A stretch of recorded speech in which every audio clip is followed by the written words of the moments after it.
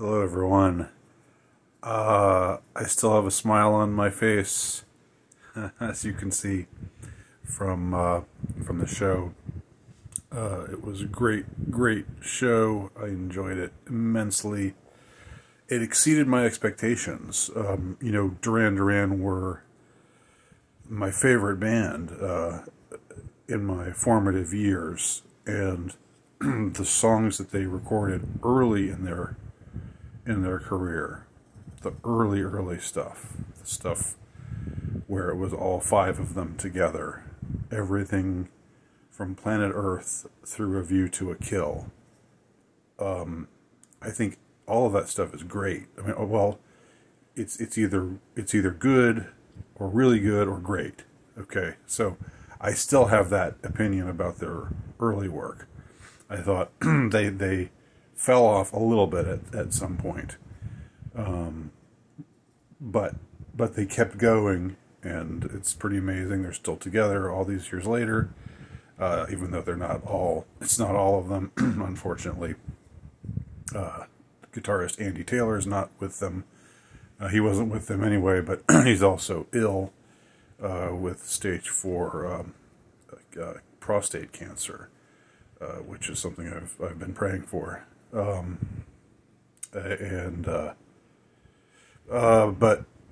anyway, I went to the show expecting to have fun, but it exceeded my expectations. And I wanted to say that just to put everything in perspective. The video the short that I put out there with me heckling Simon in a bit of perspective. That was good-natured heckling. I want y'all to know. I really don't hold it against Simon that he was, that he decided he's decided to make it a fixture of this tour, where he dedicates the song "Ordinary World" to the people of Ukraine.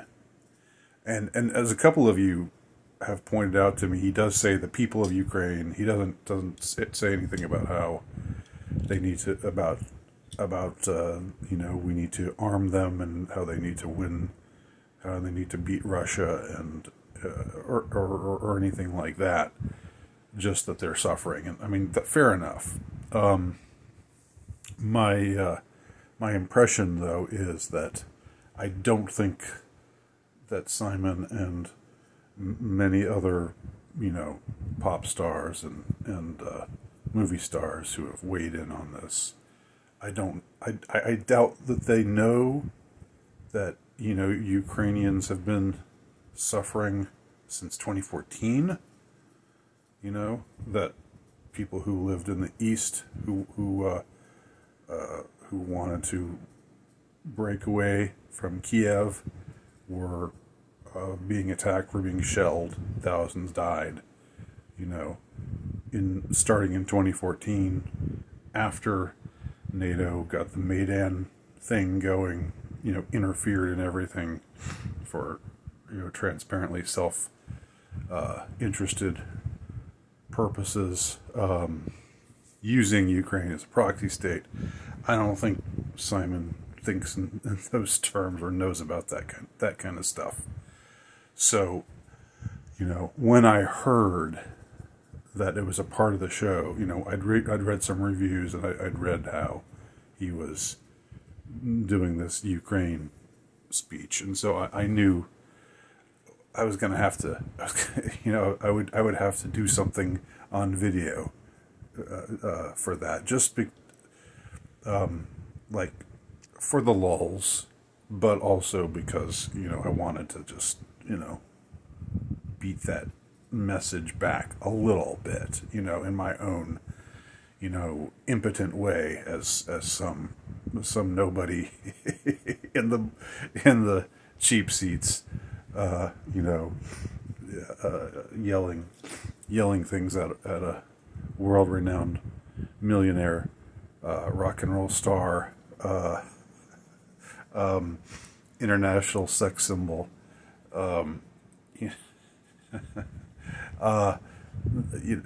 just the typical low status male kind of plan of attack, I guess, and it was intentionally troll. I was trolling by saying things like, "Yay Putin, go Russia," because that's not my stance either. I'm not pro Russia per se. I know that Russia has a side in all of this, and that when they invaded Ukraine, it wasn't just an unprovoked attack.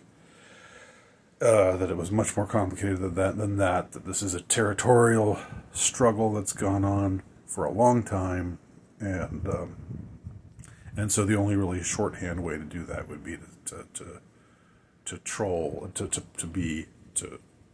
take on the persona of somebody who's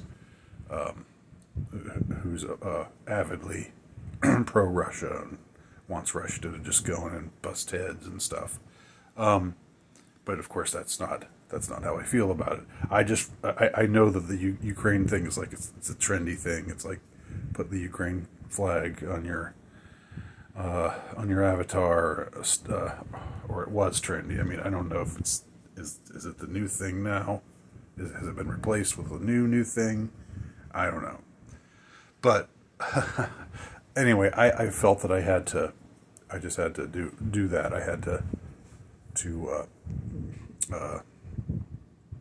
get some footage of me heckle. I just thought it was funny. I thought the idea of me heckling Simon LeBon was funny, and I think it is funny. I like it. I like it. If you don't like it, that's fine. But I like. I'm satisfied with it. I like how it went. But I do want to. I did want to say that it was not something like. It was a momentary thing where I was playing this character just to counteract this. What was implied in this message. And again, you're right. He didn't say anything about military action, but it seems like it's sort of implied. It's sort of what gets layered on top of every pop star, every celebrity who says something like that. What gets layered on top of that is, Ukraine is the good guys. Ukraine are the underdogs. We need to support them. We need to help them. That seems to be, and that's like it's this neoliberal interventionist message that I just do not believe in at all. But once that moment was over, I went right back into fan mode, and as I said, the show was great. It was so much fun, and in fact, I was sort of, I was looking forward to it. And by the way, if you want to know more about me and my Duran Duran fandom, please go to my Substack page. I referred to it in the community section on my YouTube channel, but I wrote a part 1, and I'm going to continue that now, but it was all in anticipation of seeing them again 34 years after I saw them last. I was expecting it to be fun, and I thought it would be a good show, but I thought it would be more of a like, yeah, okay, it's nice they're still together, but they're old now, and this is like a trip down memory lane. Remember when they were young and vital, But it really was. I didn't, it didn't leave me with that feeling, even though they are, undoubtedly older now, just like we all are, just like all the fans were. It was really something to be walking into that venue and just part of you expects to see, the young girls with new wave hairdos, and boys with mohawks or whatever.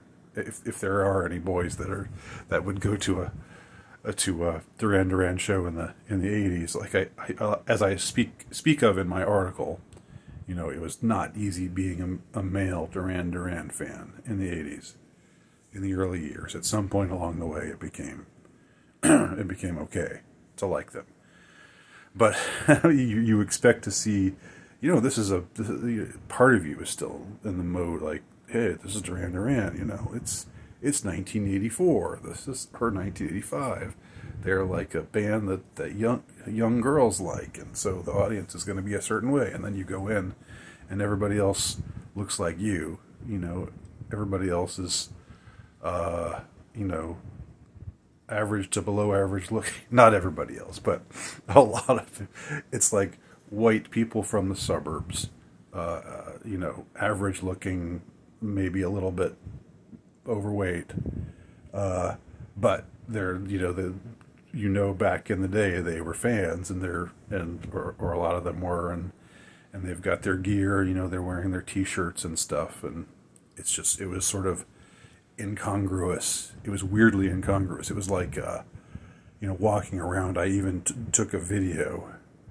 You just walking around in between acts before Duran took the stage, and it was like, this is what Duran Duran fans look like today, and they, you know, and it was like, I don't know, just the tamest group of people, like, you know, people in their 40s and 50s, you know, not like a young, vital, new wave punk looking crowd of youngsters. But, you know, that's what happens. We all get older. Except those of us who die. The rest of us all get older.